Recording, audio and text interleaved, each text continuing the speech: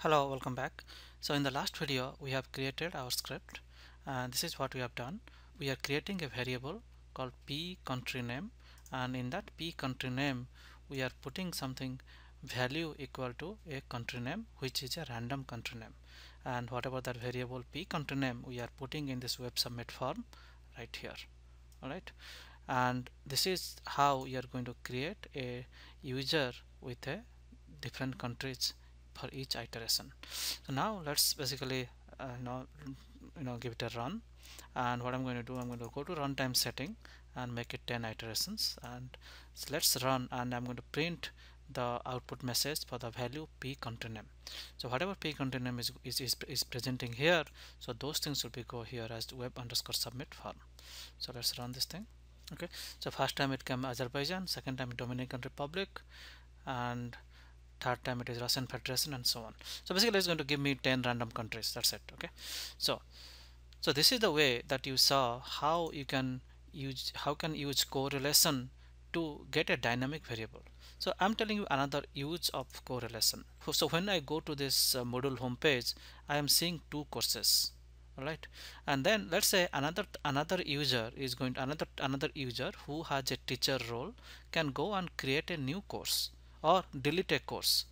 If I create my script using parameterization, that means I need to go to a fixed set of course, then my script might fail. The script might fail because some other user during the load test, some other scenarios, some other user might delete a course, might delete this demo course, and then if my script is recorded that it is going to access demo course, then it's going to fail, right?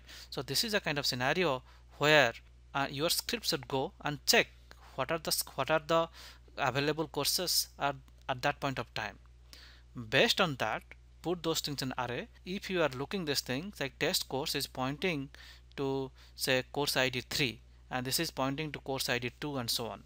Like we can script so that we can get the course IDs, put them in an array, and then randomly go to a course.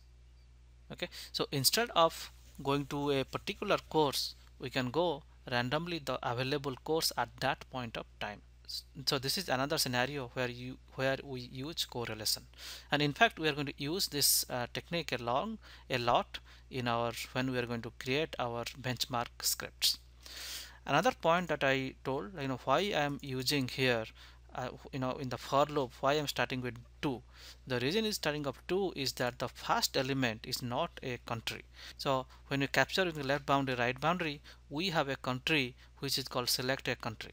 So that is the number 1 element. Okay, so therefore we ignore that number 1 element. Okay, we don't really need to start with I equal to 1. Okay, so that is the reason why we did that. Alright, so with this I think we covered a lot of correlations, and in the next video we are going to discuss about correlation libraries so that we can leverage the correlations during the recording time. Thank you.